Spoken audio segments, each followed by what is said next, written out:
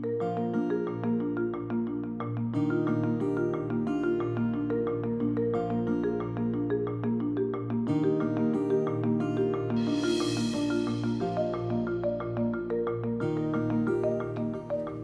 we're back with Public Square, and Ronaldo, you really wanted to say something. So I want to go to you to pick up on your thought. There's a quote, and I use this quite a bit when I'm working with Native American families. And within that quote, it says that a great warrior is known by the many battle scars that they have on them. And so with families, I'm like, everything that you've been through is signifying that you've overcome and that you are a warrior, and you're great on top of that. So I wanted to ask Dr. Davis, because you're dealing with kids in the juvenile justice system who come through a lot, presumably because now they're in the juvenile justice system. Is that idea also part of trauma-informed care, to give them a sense of their strengths? Many of the children that are in the delinquent system are very skilled at survival, and so much so that it's frightening how good they are at it. And yet, you know, converting that into socialized kinds of skills and vocational kinds of skills is part of our larger picture of trauma-informed care. There's lots of different kinds of trauma, and the kind of trauma that oftentimes gets discussed is PTSD, because we're most familiar with that, and it's easier to identify, and it's a common term. But really the kind of trauma we see in child services, especially children who have been in child protective services or who were in juvenile justice, is trauma that happened during the first year, 3 years, 5 years. And those kind of traumas are pre-verbal, and they affect the sort of things that Dr. Sabu was talking about regulatory kinds of capacities, the ability to regulate their moods, to regulate their behavior, to even make attachments are formed during those years. So then what can happen in terms of resiliency? Resiliency is always possible, but it's usually, like you were saying, Bill, it's usually based upon relationships of some kind or another. If it's not the original caretaker relationship, it's going to be a relationship with somebody else. But most of that resilience comes from the processing or the reworking of that trauma in a relationship where there's trust and security and some sort of duration. Mm-hmm. And so, Andy, I know you're working with Dr. Davis and with Yael on this project that's drawing correlations between A.C.E.s, early childhood experiences, incarceration. What are the connections there, and what can we do about them? Well, Megan, I think the striking thing to me is work that's been done looking at brains that have had impact from adverse child experiences, and showing that there are possibilities for re-regulation and for improvement and recovery of those brains. The thing that we look at with kids who are coming through the juvenile justice system is that they are often parents as well. And we think that one of the things that we can improve and help with is helping form those relationships with their young children and improving their capacity to be parents in ways that form those important, deeply felt connections with another human being.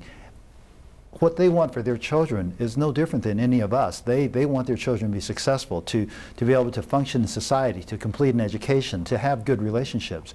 And if we can use the event of their being a parent as part of that recovery process and embrace them in their need to have safety and good behavioral health and medical care and good legal support, then I think we have a chance in helping move their path to a different place.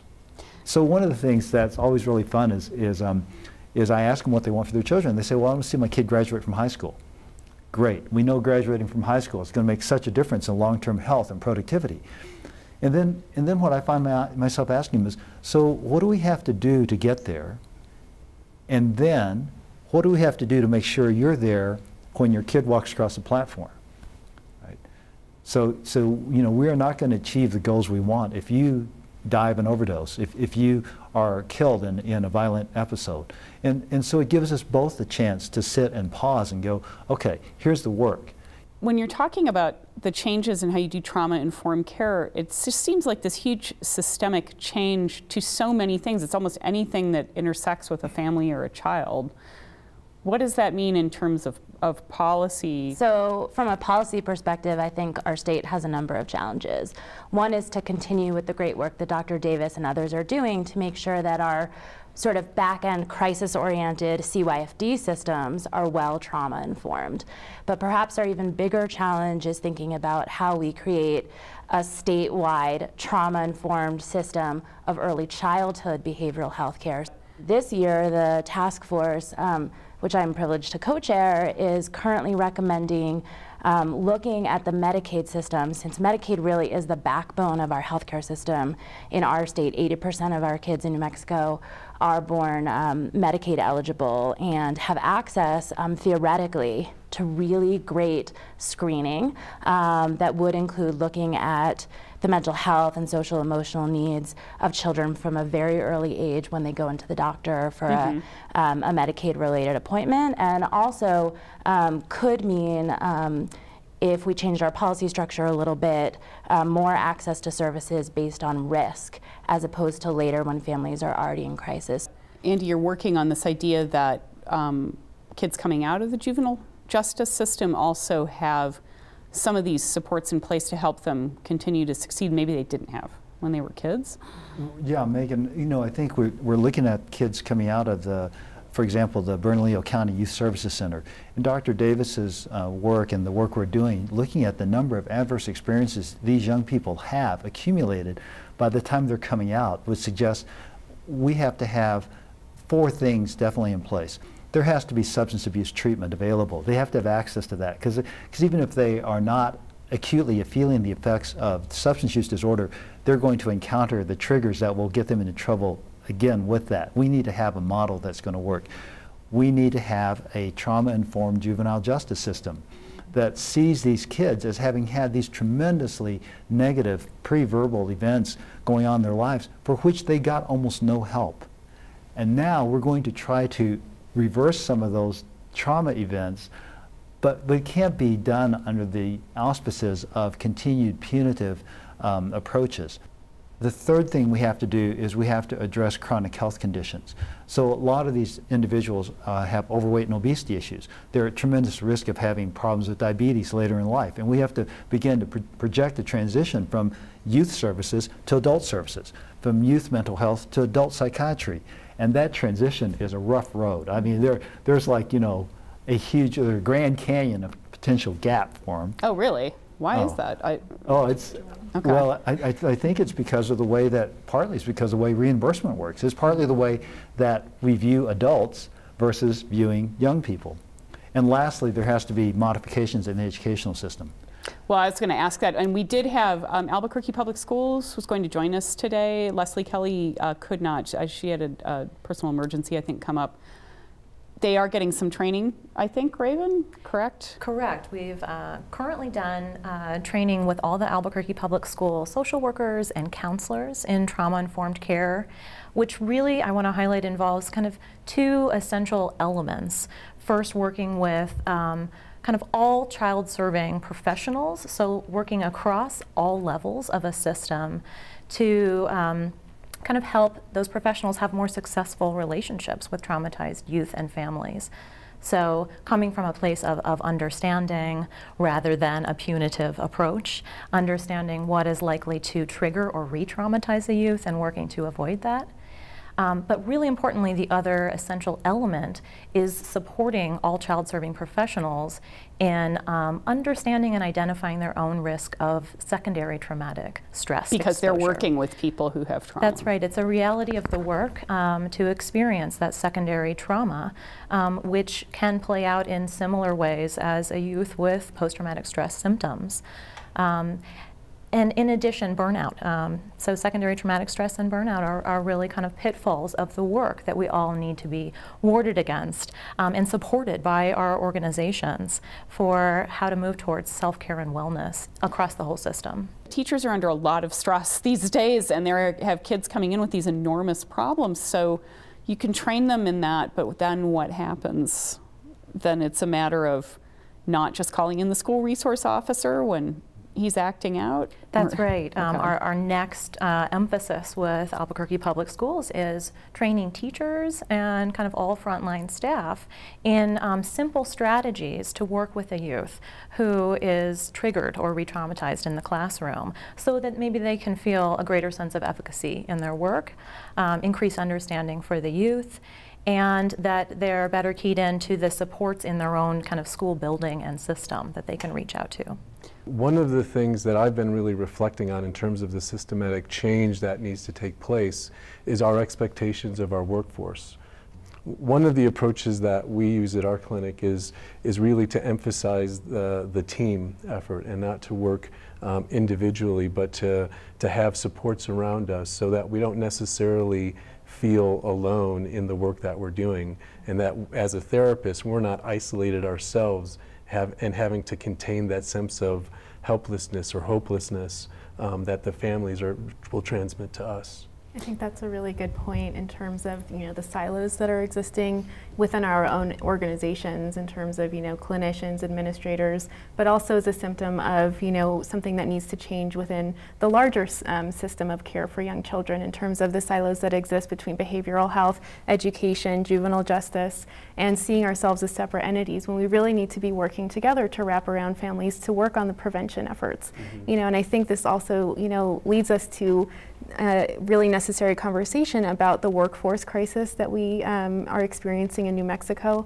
And yes, we have this incredible training and opportunities, and unfortunately, you know, we have no staff that are able to reach out in rural and frontier communities to meet the need. Do you have a sense that this idea of you have to understand trauma and that informs everything else, policy and practices, is this making its way to our policymakers?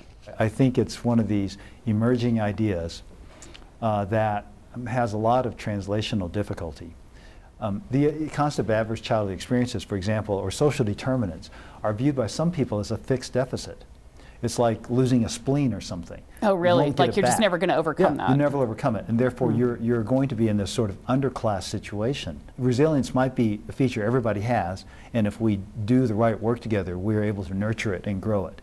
But it needs to be a conversation that everybody becomes engaged with, and we don't get fixed in the idea that certain people have it and some people don't, and we're only going to help those people who do.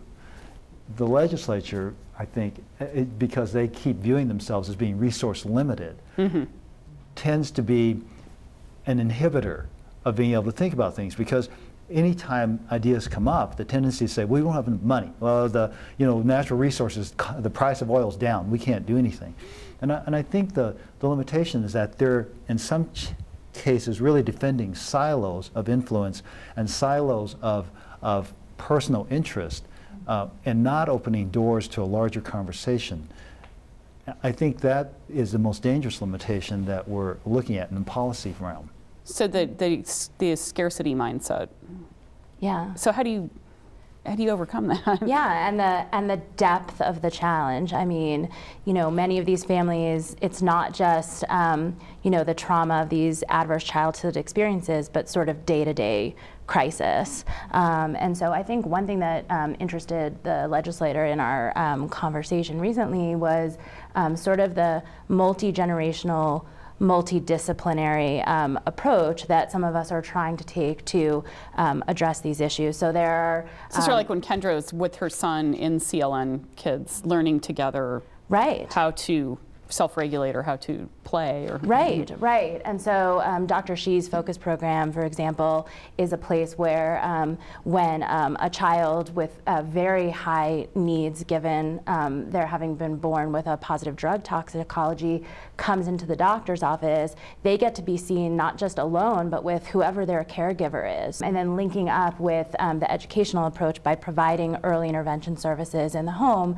that will hopefully prevent the kids from having more intensive special education and other needs later. And then Dr. Shee also had the foresight to bring the law school onto the treatment team in thinking about the more immediate crisis level needs that some of these families have. I think there are some examples of positive solutions out there. How do you see CYFD fitting in? to sort of this conversation? CYFD, I mean, I think what we recognize is that almost all the kids who are in any kind of mental health care, or those that are in also in other services like special education services, most of those kids are there with some relationship to trauma. See, I think it's an emerging consensus that we have that trauma is driving most of our social deficits. But I think translating, like Dr. Shi was saying, making that into policy and making that even into treatment modalities is a difficult task. I would not be surprised if everyone here has a slightly different interpretation of what trauma-informed care means. A very important point is the degree of the exposure to stress. So stress is part of life. It's in many ways it serves us well.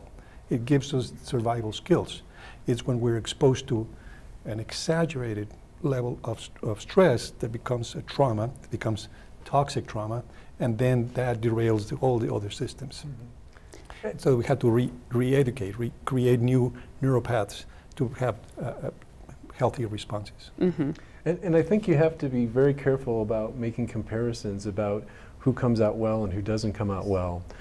Because, you know, I could go into a training program and I'll never be a halfback for the Chicago Bears, right? That's just because that's not who I am. And it could be the best physical training program that exists, but that's not in my makeup. And so a well outcome for one person may be very, very different than a well outcome for another person given a different set of circumstances. So with those in mind, what are the next steps that we need to take to make people more informed about trauma or to make systems more responsive? So I think one part of that is to begin to say trauma-informed, resilience-enhancing models of care, that we try to do those simultaneously. I think another way of looking at this is that we don't look at an individual who's experienced trauma in isolation, and with kids and young people begin to figure out how do we wrap ourselves around the entire family system, so that in our programs and the focus programs, sometimes we're seeing 3 generations. We're seeing the child who had prenatal exposure, and we're seeing the older siblings who are also having school problems. And then we make a commitment to trying to integrate our systems to say, where is it that we can share information and not get stuck with these barriers about information sharing. I am so fortunate to work with some of the kids I take care of. Dr. Sabu also takes care of. And boy, the difference it makes to know that I have that backup. And when I call the school and say, well, you know, Dr. Sabu and I are thinking that this is how it ought to go. And the school's going, oh, well, great, we're so happy to hear the kid has a primary care doctor. And these are the kinds of potentials that are there, but we have to some degree, create systems that facilitate making those communications happen as opposed to blocking them. I think, you know, to emphasize what Dr. Shi just said, it's the flexibility of the system to actually include the entire family in that kind of care, and that takes flexible funding. Like as long as funding is designated as one diagnosis and one charge, I think we're going to be locked into a very inflexible way of addressing the needs of the family. Really, resilience comes from the strength of the primary relationship that child has, and almost any kind of assistance, you know, whether it's medical care or legal care or psychiatric care, any of that contributes to the relational strength that child experiences. I just wanted to share a story. My parents were both in boarding school, and my father was brutally beaten, his hair cut off, and he couldn't speak his language. And then my mother went to a Christian boarding school at age 6. And then when we were born, I was very grateful that my parents were in the home and I wasn't taken away, but their relating with me as a child was very difficult, and how to be a parent and how to make sure we were getting our physical needs and emotional needs and the care we needed. And so there was, anytime we would get our parents upset, instead of how parents would say, the boogeyman's gonna get you or do all this stuff, my mom and my dad, my mom predominantly would always say, if you don't listen to me, and you don't want to hear what I'm saying, I will send you to boarding school. So that was the fear tactic. We were like, whoa, boarding school, you know. So it's one of these things where the trauma and what exists, and then we would laugh about it. But then we would think about it too. Boarding school was not something that my parents, you know, they had to endure, and it was brutal on them. The last year or so have seen some very high-profile stories about kids who have committed crimes, some violent crimes, and even murder. And there's been a spate of violent crime in Albuquerque, and there's a real push now for punitive measures of some kind on these kids. And so I guess my question is, how do you approach lawmakers and policymakers who want to push for that? If we could say, what happened to these kids and why are they doing this? You know, and if we had been able to intervene when they were younger, when they were infants in their first 5 years of life, we would be looking at an incredibly different world. Yeah, it's a hard sell when, you know, then you're going to get accused by your opponents. Yeah. And containment, you know, and control of delinquency isn't necessarily the same thing always as punitive interventions. And so I think that line has to be found, because control is a good thing, but the punitive sort of infliction of unnecessarily strenuous kinds of consequences doesn't itself solve the problem. The problem goes a lot farther back. I think it's also really about understanding our juvenile justice population and who are some of these really serious offenders in our state. So Dr. Davis, Dr. Shi, and I are doing research in partnership with CYFD and the New Mexico Sentencing Commission, looking at the adverse childhood experiences and trauma and related mental health and substance abuse needs of our most serious offenders in our juvenile justice system in New Mexico. And we are finding astonishingly high rates of trauma, way higher than the general population among these children. I mean, the adverse childhood experiences studies really draw the line kind of at children who have 4 more adverse childhood experiences as being likely to have very difficult outcomes in life. But the kids who are involved in our juvenile justice system at the highest end in New Mexico have 6, 7, 8 very serious adverse childhood experiences of trauma in their early childhood. And so the questions that we can ask ourselves are, you know, how can we really intervene earlier? Within the area of special education, I think we really have to look at our behavior intervention plans, and also these functional assessments that we're doing for kids to get behavior intervention plans, and how that should be sort of a stoplight and asking, okay, these kids are having disciplinary issues and we want to use this plan, but how are we using it effectively? So I think that all the information that we had over the last years, from brain development, from social determinants of health, toxic trauma, all of this is coming together to help us understand the importance of acting very early, so through screening, through working with parents and children and the generations that are involved, and how this is impacting communities. So it is a collaborative work. It is, I think, a cultural change. I think we can go through training, but if we don't think about how we need to view these challenges differently, we'll just keep doing the same thing. Again, the system is such that it rewards different types of work. And it was mentioned that in the medical office, we have the opportunity to change that, but it's radical. Well, I want to thank you all for coming and talking about this. I know it's very complicated, and I appreciate you offering your insights and your practical experience to talk about it. And please feel free to stay around and chat afterwards.